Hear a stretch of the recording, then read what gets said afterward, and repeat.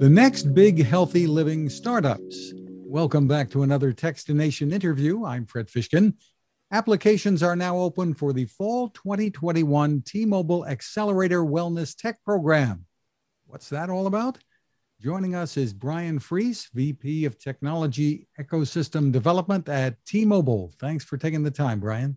Absolutely. Couldn't be happier to be here. Well, tell us what this accelerator program is all about. Sure. Great question. Accelerators take a lot of different forms. And in the world of accelerators, I think this corporate accelerator is one of the longest running corporate accelerators out there these days. It's changed over time. It was formed at Legacy Sprint prior to the merger about 8 years or so ago. And all of the accelerators share in common the idea of partnering with the entrepreneurial community, right? Working with young companies. The outcomes and how they get to those outcomes can be different. And with the merger having been completed between Sprint and T-Mobile, T-Mobile, sitting on this treasure trove of resources to build the greatest 5G network in the world, and then drive innovation on top of that network, looked at this program and said, hey, we can take this program, work with these young companies and foster relationships that are really about commercial hypotheses on how, what these innovators are doing might intersect with, T-Mobile's innovation objectives. To build, great new things on top of this 5G network. So that's how we use it.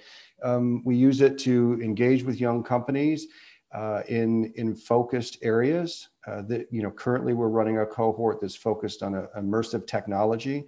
The cohort that's coming up that was just announced that we're going to talk about today is about wellness technology.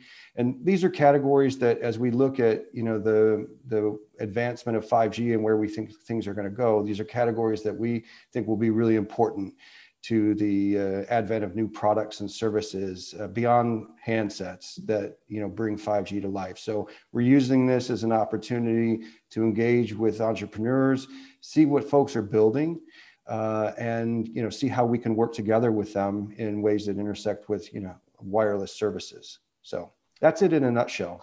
So what kinds of things are we talking about? Fitness wearables, telehealth? What are you looking for? It's a great question. So we talk a lot about health generally inside the company, and 5G and healthcare are terms that get thrown out in the same context frequently. We're, to be a bit more specific about what we're after here, it's the way I would think about this is that we are focused on consumer lifestyle initiatives, right? So more so than institutional healthcare initiatives. So when we think about what we're trying to accomplish with this cycle, what we would like to do is target, products and services that serve our customers who appreciate how technology can aid them in promoting and preserving their personal well-being. So that's what we're after. So we're purposely not being too prescriptive. I don't want to narrow it down too far, but this is for consumer lifestyle products and services. And then within that, category, there are, a very broad range of things that we could see come to life, right? So when I think about, take this personal wellness category this way, like today, we see a lot of technology that lets people review behavior. It's sort of motivating, we can see how many steps you take or, how fast you ran or things like that. And that's terrific. It raised awareness in the profile of kind of wellness measurement as something that we should be doing as human beings. Where I see this going is that 5G and complementary technologies to 5G can take this idea and bring it to an entirely higher level of value by let's say measuring things that are more difficult to measure and observe say, than kind of location or speed or distance, right? Those things you can get off the GPS.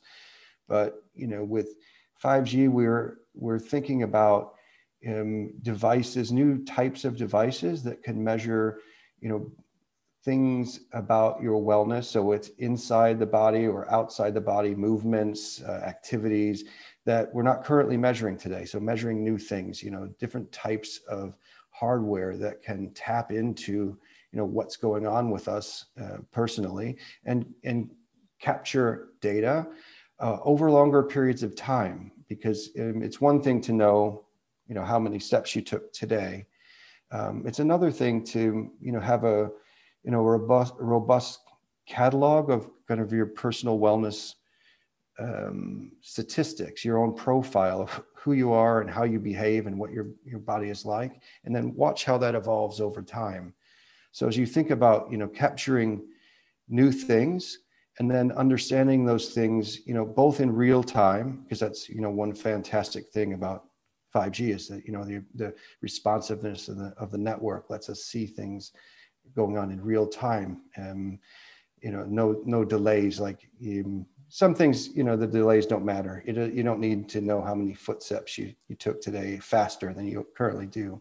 But when you think about things like, let's say you're doing stress management and want to see how your brainwave activity is acting, you want that to be as real time as possible, so that if you're trying to use biofeedback to manipulate your body processes, that real time data and response is super important. Otherwise an experience wouldn't be good. So, but we also want to be able to track things over long periods of time, right? So as someone who, I've got a few decades under my belt now, so as someone not as many as me, but go ahead. I'm on my way. I may feel like it some days anyway. But in any event, just understanding, your personal profile, how that changes, because some things that about ourselves change over long periods, and they might happen so slowly that the trends develop below our awareness, right? Just because it happens so slow. But if you're, a creature who's armed with the technology to know your profile and then, have intelligence capturing and understanding that data over time, you can alert yourself, or you can be alerted to changes that, are heading in a direction, that would suggest you should be taking some different action now. We can all read articles about, eat healthy and, exercise more, but you succeed at what you measure. And so I think, as we look into the future of personal wellness and think about this idea of, taking greater ownership and stewardship over our, personal wellness profile, these data sets that tell us about how we're changing as human beings, physically, mentally even, are really important. And to do all that, you need, new technology that can, one, just, capture that data, understand, the relationships between the things you're measuring, and understand, what that should look like over time, and when there are exceptions to, what's observed versus what should be happening, right? So we can know, like, something's going on here. I should, I can be more proactive at managing my personal well-being because I have greater insight into how that well-being is evolving. And we're certainly seeing a lot of companies, big and small, jumping into this space during the pandemic. Sure. Yeah, absolutely. I mean, there are big and small companies all trying to get at this. The power, of when you take 5G as an ingredient in some of these solutions and just look at the power that we have, and then maybe some of it exists today, but some of it's still evolving. And that's why we're running this program, to see, I'm not a medical person, so I couldn't even tell you all of the brilliant things and ideas and concepts that are out there, that folks in this field that have the courage to innovate and bring new things to life, what they're doing. And that's where we're putting this call to action out, like, talk to us about what you're doing, and let's have a conversation, about what an incredibly powerful wireless network is able to do. Because, the networks of the past have been able to manage, everybody having a handset. But when you start thinking about, personal wellness devices, a multitude of things that you might be in passively or actively engaged with in your health management, the number of devices that we have to consider as network operators grows exponentially, right? That could never be handled or managed previously. 5G is able to take on that exponential increase in device counts, as well as the data that those devices, start to contribute to the network load, right? So very important. Tell us about the process here now. You're taking applications through June 25th. That's right. What is the process like? And then you narrow it down to a handful of companies that you're going to be involved with here? Yeah, that's right. So we'll, take all these applications in, and we do, in addition to the application process, we do proactive, scouting. So we've got folks on our team that are out there, looking for folks that may not be aware that we put this call to action out. So we're going to do this recruiting, inbound and outbound recruiting through June 25th, and then we're going to take that pool. And we're going to start, we'll have stewards inside the company of, this program who are working collectively to kind of screen through, what are the ideas? Are there themes within this category that are emerging? Are there companies that have, something that's, incredibly innovative or incredibly relevant to, what we're trying to accomplish strategically in T-Mobile? Just try to look for the best ideas and the best fit. And then we'll have, a smaller group that we'll sit down and actually, have interviews with. And then from that, we'll narrow the pool down. And our typical, cohort size is anywhere from, 6 to 12 companies, depending. So that's probably where we'll end up. And is there financial backing, or how does the collaboration then work? Yeah, great question. So a lot of accelerators do have kind of financial incentives. That's not part of our program. However, ours is really about, it's an inroad to working with a national wireless carrier, which is hard to do, honestly, for a small company to try to figure out how to work with a company that's as large as T-Mobile. That can be difficult. So this is an inlet to do that. And that's the incentive, right? Is getting the right level of attention and structure, because, each company that we bring into our program will have a business guide as well as a technology guide. So we look at this, relationship from the standpoint of what's our hypothesis. So when we bring a company in, what's the hypothesis of how we would see ourselves working together, right? It's a commercial hypothesis, if you will. And over the course of a few months, the duration, of the front end of the program, we work on the business side and the technology side to vet that hypothesis. So here's what we thought going in, what we could do together, and let's, test the business logic. Let's test the technology and how, our 5G network integrates with this product or service, make sure everything, lines up.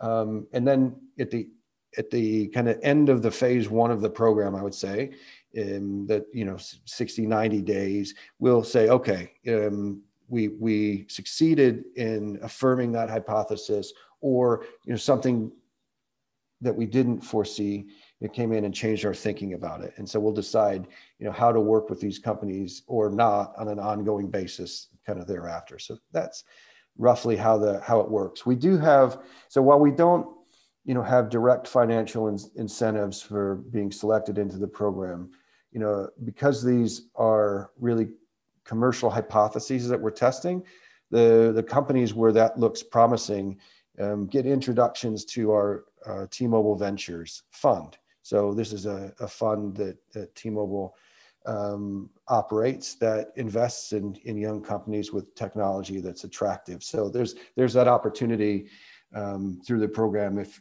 things look really promising, it could potentially receive an investment from T-Mobile Ventures. And terrific. And the end benefit is to the consumers after all, too, if these companies Absolutely. succeed and bring valuable new services or products to market. Absolutely. And that's where we're headed. I mean, we want, if we could articulate the vision just, a little bit, and I touched on it earlier, healthcare is expensive and it's not terribly convenient in a lot of instances, right? And what we would aim to do is, we won't solve it through this single program, but in the spirit of enabling and empowering, consumers to be better stewards of their own wellness, right? We can take technology and make ourselves more proactive in how we manage our well-being. And so if you think about what the ultimate outcome is there, you have healthier people, and that means fewer trips to healthcare institutions, right? We can put the power in their hands to know and manage their well-being. They don't have to visit the health care, whether it's a regular doctor's visit or it's an emergency visit. They don't have to do it as often. And when they do it, hopefully it's a much more proactive conversation versus an acute, reactive, severe engagement because something went terribly wrong. And maybe through this technology that we're helping to foster, and we'll find ourselves as consumers in a position where those instances of kind of acute, severe issues are reduced. That's where it'll be better for our own pocketbooks, longevity. It'll be better for our institutions that are trying to handle all of the demand, and hopefully create much better wellness experiences for customers over time. For more information, people can go to mobileaccelerator.com. Bryan Fries, thank you so much for taking the time with us. It's a pleasure speaking with you, Fred. Thanks so much for talking to us and sharing the message about what we're trying to accomplish.